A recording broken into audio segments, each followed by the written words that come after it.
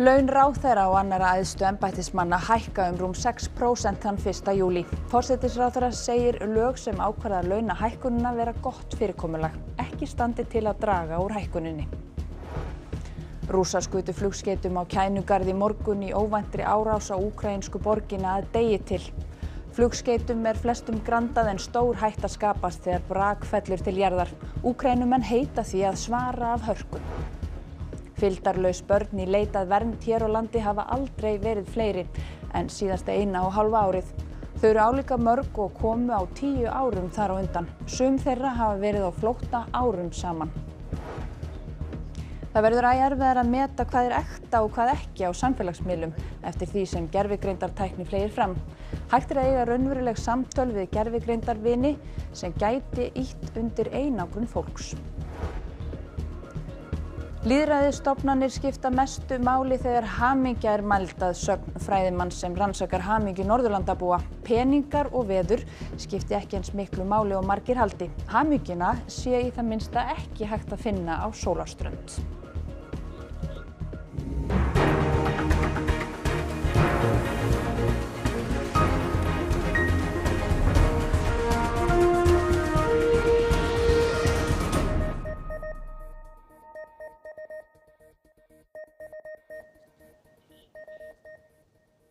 Komið sæl.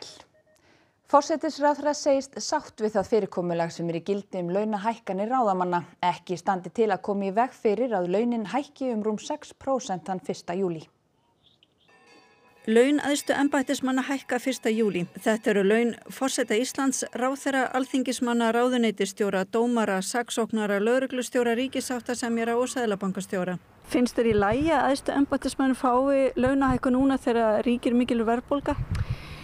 Það fyrirkomulag sem á launum æðstu embættismanna fyrirkomulag sem tók við með lögum sem við settum árið 2019 í kjölfar þess að við lögðum niður kjararáð og bara til upprifjunar þá var það fyrirkomulag auðvitað mjög umdeilt á sínum tíma. Því hækka launin nú í samræmi við lög og segir að þau skuli taka breytingum ár hvert. 1. júní reiknar Hagstofan og birtir breytingu á meðalaunum ríkisstarfsmanna. Þegar laun eru greidd 1. júlí uppfærir Fjársýsla ríkisins krónutölufjárhæð til samræmis við tölur Hagstofunar. Hvað munu launin ykkar hækka mikið 1. júlí? Það sem ég hef fengið frá Hagstofunni eru vísbendingar að þetta reglulega meðaltal hafi á launum ríkisstarfsmanna hafi hækkað á bilinu 6 til 6,3%. Forseti Alþýðusambandsins sagði í Fréttum RÚV í gær að þingmenn og ráðherrar yrðu að sýna ábyrgð og hvatti til þess að laun þeirra yrðu ekki að hækku meira en 66.000 krónur á mánuði sem var hámarkslaunahækkun í kjarasamningum á almennum vinnumarkaði. Það að það sé deilt þetta nú, það kemur ekki á óvart. Það hefur áður verið deilt þetta í aðdraganda launahækkunar en ég held til að segja það bara algjörlega hreint út, þá held ég að þetta fyrirkomulag sem afrakstur mikillar vinnu og endurskoðunar á kerfi sem ekki var gott sé það besta fyrirkomulag sem við höfum fundið á þessum málum. Þetta var breyting sem flestum þótti til bóta, meðal annars Alþýðusambandi Íslands sem studdi þessa breytingu á sínum tíma. Þannig það stendur ekki til hjá þér að koma með einhvers konar frumvarp eða tillögu í þingið það þessar launahækkanir kom ekki til framkvæmda að fullu eða öllu?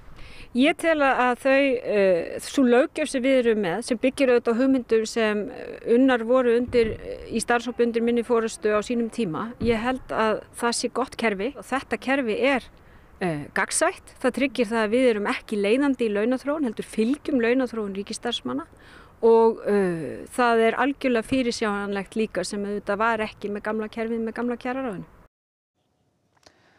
Loftvarnakerfi í Kænugarði grönduðu vel á annan tug dróna helgina sem Rússar sendu í átt að höfuðborginni. Mikil hætta getur skapast þegar brak úr sundurskotnum drónum fellur til jarðar. 1 lést og 2 særðust í Kænugarði í gær þegar brak úr dróna sem loftvarnakerfi höfðu skotið niður lenti á íbúðablokk svo að kviknaði í. Í morgun héldu svo loftárásir Rússa og Kænugarð áfram en mikil mildi þykir að enginn hafi látist eða særst. Brak úr einum þeirra 16 dróna sem skotnir voru niður hæfði næstum rútu í morgunumferðinni. Við nánari skoðun komi ljós að drónarnir voru frá Íran. Eins og sést ekki allur sigur unnin þegar tekst að skjóta niður dróna. Brak úr hverskins flugskeytum getur skapað mikla hættu þegar það fellur til jarðar, jafnvel lífshættu. Loftárásir Rússa á Kænugarð og víðar í Úkraínu í morgun voru óvenjulegar að því leyti að þær voru gerðar að degi til, en vanalega eru árásir sem þessar gerðar að næturlagi. Íbúar í Kænugarði leituðu margir skjóls í neðanjarðarlestakerfi borgarinnar þegar sprenginga varð vart.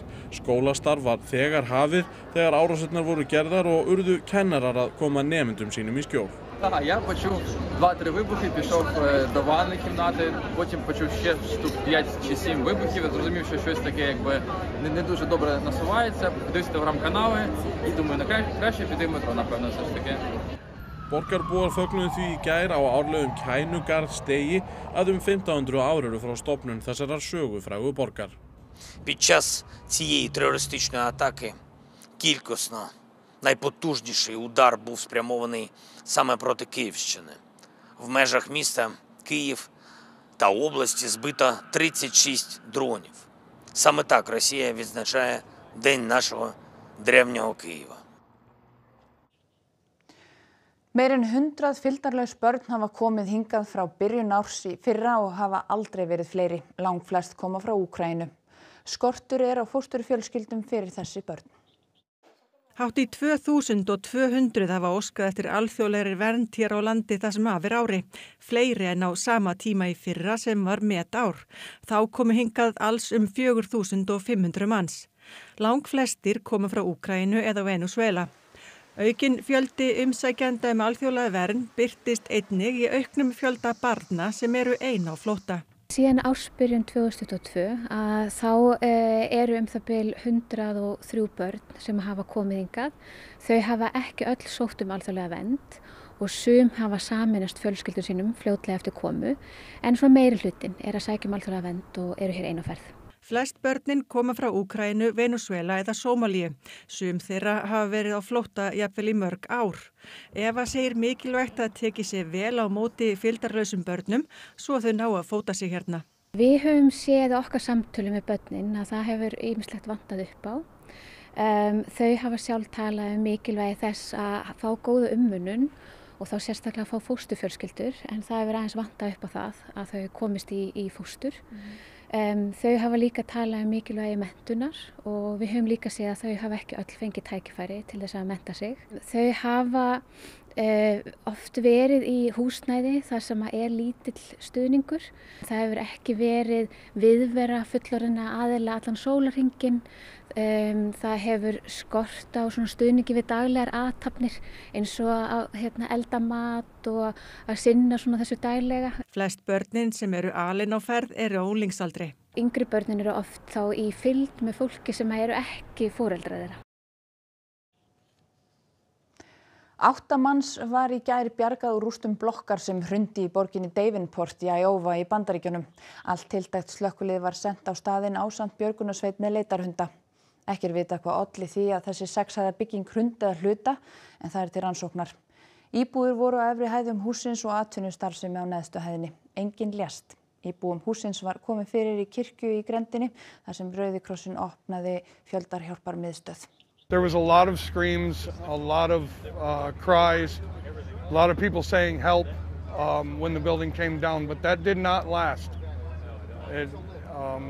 2 or 3 minutes and then the whole area was silent. I'm hoping and praying that the screams that I heard when the building came down was not people inside of it. When I checked out of my door and down the hall, I saw some apartments had water coming out from under their doors. There was a lot of dust and debris. Although my apartment seemed okay, I'm hoping they bring my dog out and that she'll come back out to me. She's my world.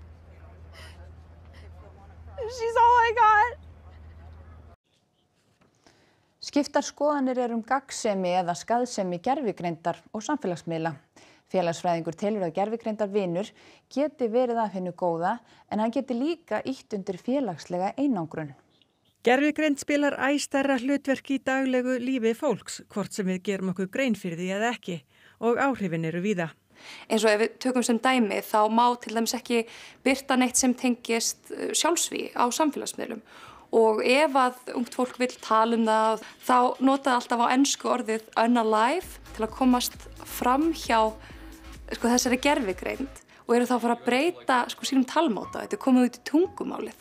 Á samfélagsmiðlum safnar gervigreind upplýsingum skoðanir okkar og samfélagsstöðu og matar okkur svo á efni og auglýsingum sem hún telur að við viljum sjá. Og útbýr nýjan heim fyrir okkur, sérstaklega fyrir okkur. Þannig að við erum stöðugt að fara í minni og minni bergmálsklefa. Svo þarf ekki einu sinni lengur að tala við fólk. Nei, ég get bara að tala við gervigreindina. Hún nefnir sem dæmi að nú alltaf gervigreindarvinur sem fylgir Snapchat. Gervigreindin spyr, já herðu, hvernig var í gær?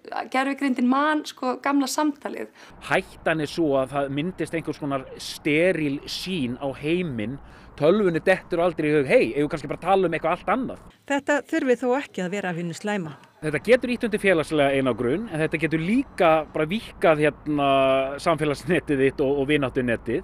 Gervigreindarspjallið ChatGPT varð aðgengilegt fyrir hálfu ári og strax búið að læra íslensku og það boðið og búið að hlusta og gefa þér ráð. Þetta Wikipedia með glassúr. Þetta einfaldlega samsöfnuð vitneskja sem þarna úti á netinu og þetta sett í einhvers konar mannlegt form. Eftir því sem tækninni fleygir fram verður erfiðar að sjá hvað ekta og hvað ekki. Bara daginn þá sá ég mjög raunverulega mynd sem virtist vera fyrir utan varnarmálaráðuneyti Bandaríkjanna, eitthvað stóðu ljósum logum og það fór á mjög hraða dreifingu. Þetta var komið á fréttamiðla á Twitter og þetta hafði áhrif á verðbréfamarkaðinn.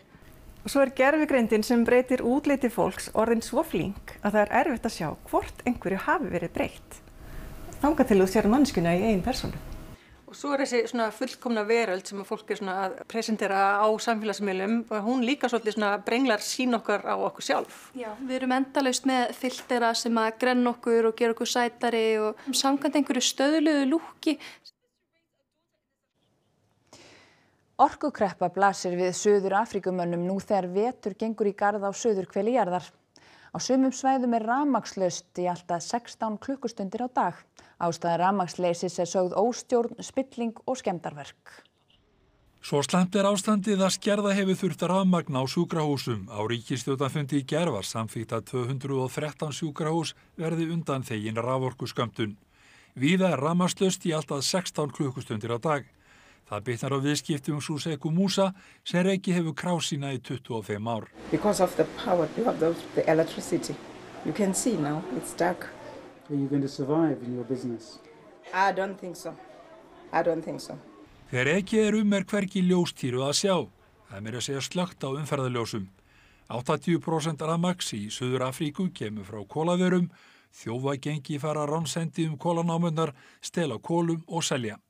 Skemmdarverk unnin á orkuverum þar sem glæpaklíkur keppast að ná ábatasömum viðhaldssamningum. Someone pulled a gun on me, held it to my head. They told me that they're not even afraid of anybody. They're politically connected.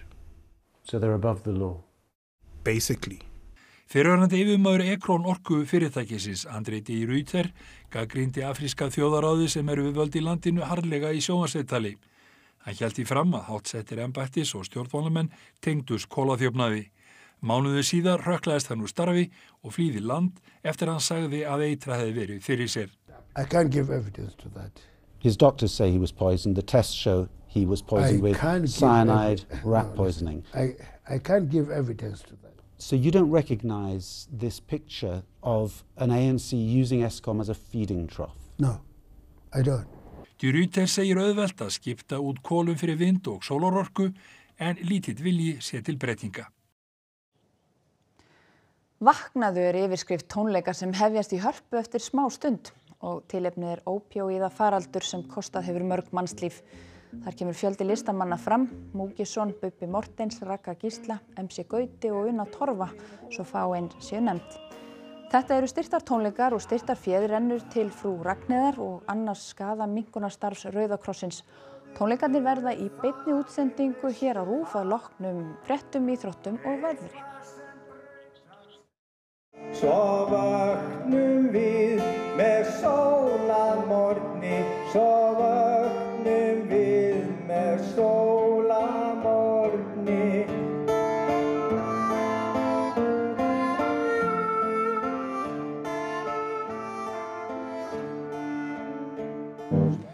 Þetta var á hljóðprufu í dag en tónleikarnir hefjast núna eftir nokkra mínútur.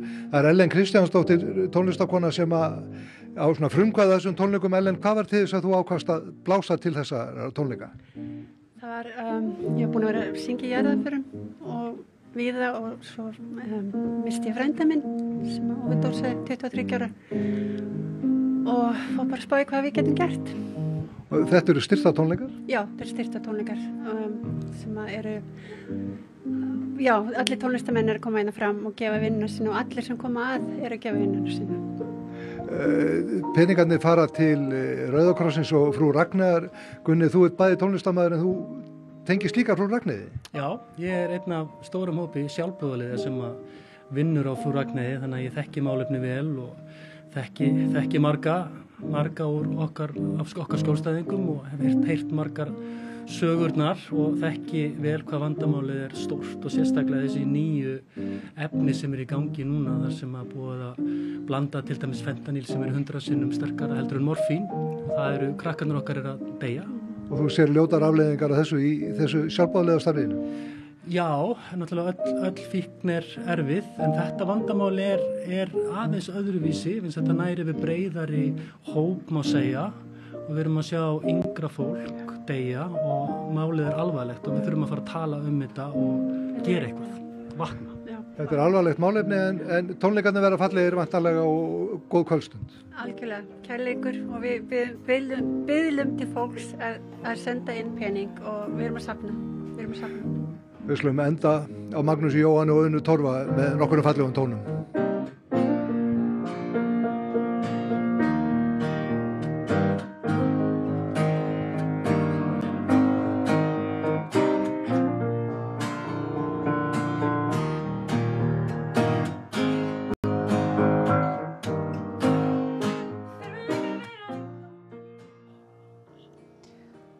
Umferð hefur gengið vel til höfuðborgarinnar undir lok fyrstu ferðahelgar sumarsins. Hún fór að þyngjast þegar leið á daginn en hefur gengið stór áfallalaust. Trúlega hefur veðurspáin haft sitt að segja ferðagleði landans helgina því umferðin undir lok hvítasunnuhelgarinnar hefur oft verið þyngri en í dag. Töluverðar sveiflur voru í veðrinu helgina og gul viðvörun í gildi á landinu norðanverðu. Theodór, það hefur verið mjög hvasst á landinu í dag og hvað verður þetta svona leiðinlegt áfram? Það allir komið með meiri nóg af þessu. Nei, þetta nú svona gengur niður svona það mesta þá í nótt og í fyrramálið. Þetta nú aðalega sko á norðanverðlandið, svona skeinuhættar vindhviður á vegum og við verðum alltaf að hafa í huga einmitt að ferðavagnarnir eru komnir út á vegi og þeir geta nú verið svona viðkvæmari fyrir vindi en það í rauninni svona betri aðstæður þegar framlíða stundir. Verður mikið til sama veðri næstu daga og ég með hvort sem sýnir þá næstu daga þar á eftir og þá sjáum við að ég gæti nánast nota sama kortið vel fram í vikuna. Verður skýjað hér vestanlands og við erum að vinna með 10 stiga hitann mikið þar en öllu betri ástand fyrir austan þess að verður sóluríkar og hiti 20 stiga kannski. Nú jæja, þannig að það geti einhver brosa þar. Ég geti gert það. Takk fyrir þetta og þú fer betur yfir til veðurfréttatímanum hérna á eftir. En veður hefur ekkert með hamingjuna að gera að sögn fræðimanns sem rannsakar hamingju Norðurlandabúa. Stjórnsýslan aftur á móti mikilvæg.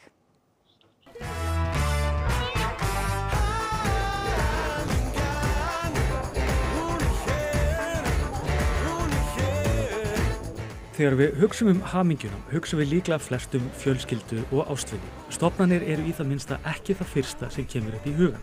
Það þá niðurstaða Bós Rothstein, fyrrverandi prófessors í stjórnmálafræði við Oxford Háskóla, að hamingja fólks á Norðurlöndum haldist í hendur við öfluga stjórnsýslu. The main reason is that they live in a society with quite reliable, trustworthy, non-corrupt, impartial public institutions. Bó hélt erindi í Háskóla Íslands á vegum stofnunar stjórnsýslufræða og stjórnmála eða óvænta vöggu hamingjunar ef kenningar hans reynast réttar.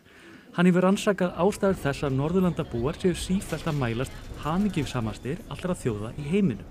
Niðurstaðan skýr, góða stofnanir eru lykillinn. Þó lítur fleira að koma til, hvað með til að mynda peninga. Money makes you a little happier, that's true, but it's not the main factor. The main factor is your perception of the moral standard of the society in which you live. Now, if you live in a very corrupt society with corrupt public officials or dishonest or discriminatory, you will think that the moral standard of your society is low. That will make you unhappy. Íslendingar trúa því stundum að hamingja sé samofin veðrinu, en það raunverulega þannig? It's a big paradox, you know. People that live in those places in Europe where we like to go on vacation, where the beaches are fantastic and the sun is shining and life seems very nice, they are actually very unhappy. Ég hélt að hamingja væri blekking. Og þá skulum við líta á hvað ber hæst í íþróttum kvöldsins sem Þorkell Gunnar Sigurbjörnsson sér um. Stemmingin á Ásvöllum í Hafnarfirði hreint rosalegu kvöld. Þar getur IBVF með sigri á Haukum orðið Íslandsmeistari karla í handbolta. Mörkunum rigndi í bestu deild karla í fótbolta í dag og í gærkvöld. Og það orðið ljóst hvaða lið verða í skálinni þegar dregið verður í áttalega úrslit mjólkurbikars kvenna í fótbolta á morgun. Þetta og fleira í íþróttum hér eftir fréttir. Og áður við kveðjum ykkur þá rétt að renna yfir það sem var helst í þessum fréttatíma. Laun ráðherra og annarra æðstu embættismanna hækka rúm 6% þann 1. júlí. Forsætisráðherra segir lög sem ákvarða launahækkunina vera gott fyrirkomulag. Ekki standi til að draga úr hækkuninni. Rússar skutu flugskeytum á Kænugarði í morgun í óvæntri árás á úkraínsku höfuðborgina að degi til. Flugskeytum flestum grandað en stór hætta skapast þegar brak fellur til jarðar. Úkraínumenn heita því að svara af hörku. Fylgdarlaus börn í leit að vernd hér á landi hafa aldrei verið fleiri en síðasta 1,5 árið. Þau eru álíka mörg og komu á 10 árum þar á undan. Sum þeirra hafa verið á flótta árum saman. Það verður æ erfiðara að meta hvað er ekta og hvað ekki á samfélagsmiðlum eftir því sem gervigreindartækni fleygir fram. Hægt er að eiga raunveruleg samtöl við gervigreindar-vini sem gæti ýtt undir einangrun fólks. Lýðræðisstofnanir skipta mestu þegar hamingja er mæld að sögn fræðimanns sem rannsakar hamingju Norðurlandabúa. Peningar og veður skipta ekki eins miklu máli og margir haldi. Hamingjuna sé í það minnsta ekki hægt að finna á sólarströnd. Næstu fréttir verða sagðar í útvarpinu klukkan 10 í kvöld og vefurinn okkar RÚV.is uppfærður allan sólarhringinn. En þessum fréttatíma er lokið, hafið það gott og verið sæl.